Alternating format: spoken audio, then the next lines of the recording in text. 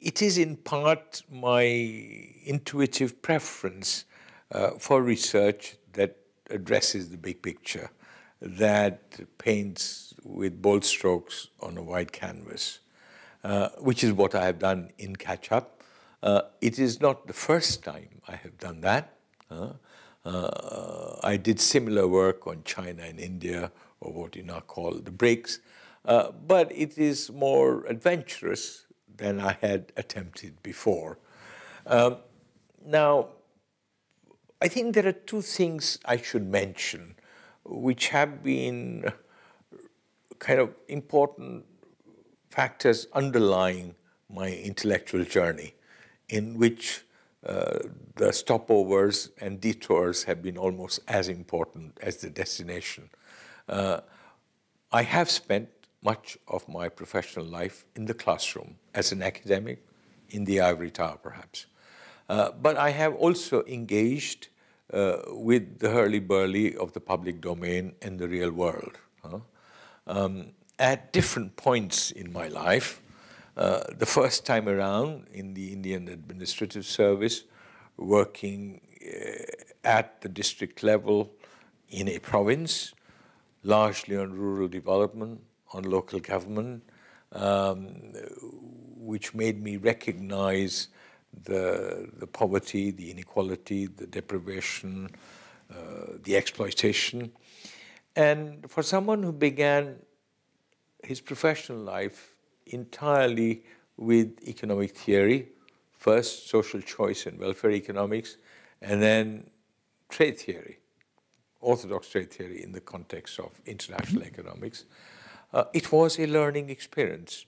It changed my perspective in terms of resisting the authority of conventional wisdom, in terms of asking heterodox questions, in terms of pursuing questions that were not always asked by orthodox economics. And as my kind of disillusionment with the capacity of economic theory to explain the real world grew, I found that the economics I did changed. So in macroeconomics, I worked at the intersection of theory and policy. In international economics, I worked at the intersection of theory and institutions, but looking at global issues, whether transnational corporations or the multilateral trading system. And, you know, this was reinforced by my second innings, as it were, in government, when I was chief economic advisor to the government of India and permanent secretary in the Ministry of Finance from 1989 to 91.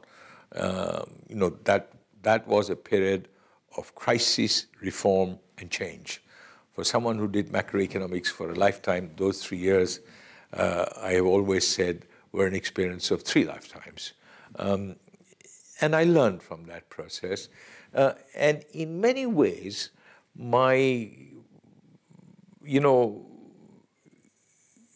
work at the intersection of theory and policy, and my work at the intersection of disciplines in the social sciences, economics and politics, economics and history, economics and law, or even economics and philosophy, are attributable to my life in these 2 different worlds. Most of my friends in academia have never understood why I occasionally go away to this mad world of the public domain, just as my friends in the public domain have never understood why I return to the classroom, which has always been my natural home.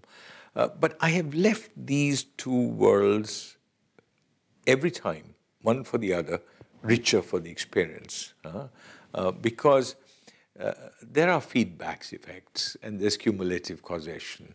I have learned from my experience in the world of policy and practice that has fed back into my research, just as I have used my understanding of economics as a discipline or social sciences as a set of disciplines in my world of policy formulation. And in many ways, that might make me somewhat different from most economists in the usual academic mode. It is not for me to say, it is for others to judge whether this makes for more interesting analyses of development. But, you know, my concerns with the macroeconomics of development, when what is in fashion is the microeconomics of development. My concerns about economics, but engaging with other disciplines in the social sciences. My propensity to ask different questions, even where I cannot provide all the answers, has really come from this experience of two rather different worlds.